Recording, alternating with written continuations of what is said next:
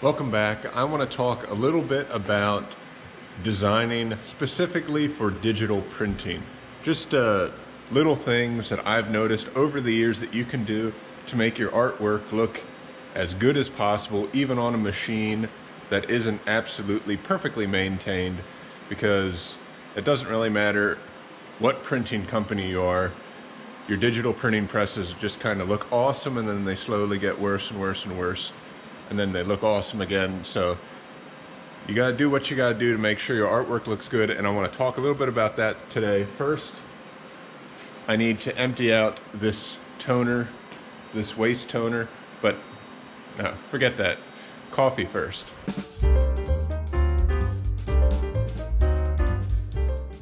Okay, one of the first things I wanna talk about is CMYK versus RGB color space when you're designing. And the reality, as a printer, a lot of people ask me what should they give me, and I say, well, CMYK, but I really don't care. If it's RGB, that's fine, but what's printed might be just slightly different than what you're seeing on the screen. And in all reality, that's all that's happening. When you are designing in Photoshop or Illustrator or whatever software, and you have it set as RGB, you will see colors that are impossible to print with CMYK inks. There's going to be like your really bright blue and bright green. It is impossible to print on a printer, an offset printer as well. I mean, you just can't do it. So what your computer does is when you have it in CMYK, it only shows you the colors that are possible. So what you see on the screen is a lot closer to what the printer will give you, and that's really the only perk to designing in CMYK, because if it's an RGB, CMYK, or whatever, you send it to the RIP, the digital printing equipment is going, I mean, it's going to process it and print it just fine. So rule of thumb is CMYK, but it really doesn't matter, and I'm sure some people will disagree with me on that. Okay, here's a good example of an image that I just scanned in. It's scanned in as RGB, which is the way anything that you take a photograph of or a scanning would be. And you'll see here, there's a yellow and kind of green that's it's kind of a fluorescent that will not reproduce. So here we go from RGB to CMYK, and you'll see the difference. It muddies this out quite a bit, but that's a good example of what is achievable from a CMYK press.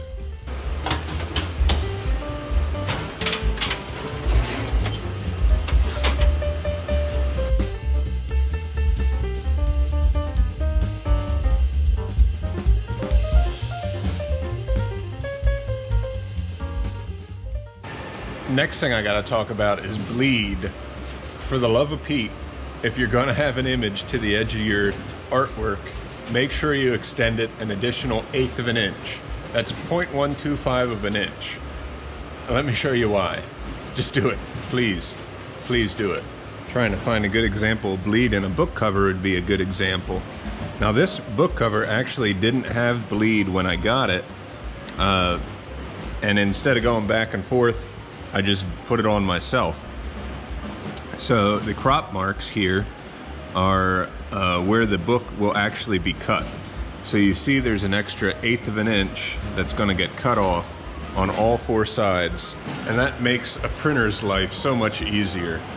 Otherwise we'd have to cut it down slightly smaller, and if it's a brochure or something that's getting folded, then dimensions are going to get messed up. So include bleed. And if you're using software like InDesign, it's very simple to just go into your document settings and then include a bleed and put in the amount of bleed you want, which in most cases is going to be an 1/8 of an inch. Some people are okay with a little bit less. Sometimes you need a little bit more. But also remember, if you just put bleed on your document, you still need to go back into your document and move your artwork so it does extend past. I've had to explain that multiple times as well. Now, as I'm talking about bleed, I could also mention crop marks. And crop marks aren't really necessary to include in your artwork. Printers will add that when we're imposing it and doing other things like that.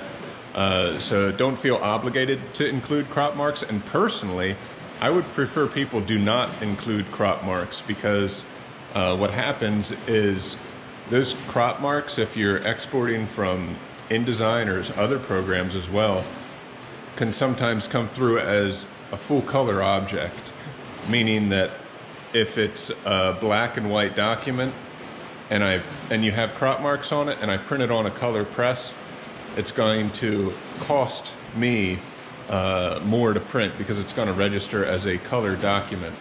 So I'd actually say don't include crop marks, but just make sure that your document is the correct size that you want it to be printed as. And that reminds me too, color bars, center marks, all that stuff, forget about it. Don't include it when you're exporting a PDF. You know, there's usually check marks to include printer's marks. No, we don't want that stuff. Now, just like taking a photograph of something creates a raster image, if you take something and put it on a scanner and scan it in, that creates a raster as well. And you're going to need to decide if you're going to be scanning it in grayscale or color. That's important. You don't want to scan a black and white photograph as a color document, because then when you go to print it, it's probably going to look a little blue or a little red. It's usually one or the other. And you need to scan that in at 300 DPI. That's 300 dots per inch.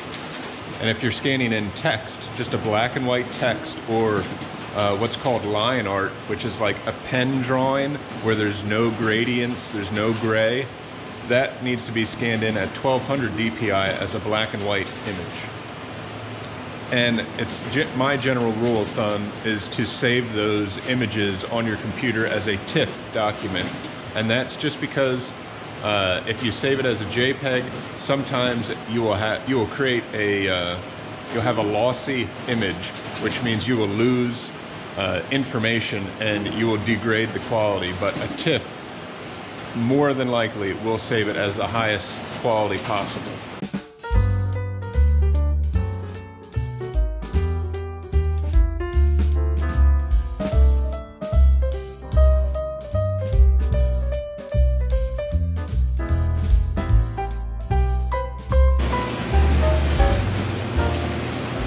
Man, when you have 4 presses, a laminator, and a perfect binder all running at the same time, it gets toasty.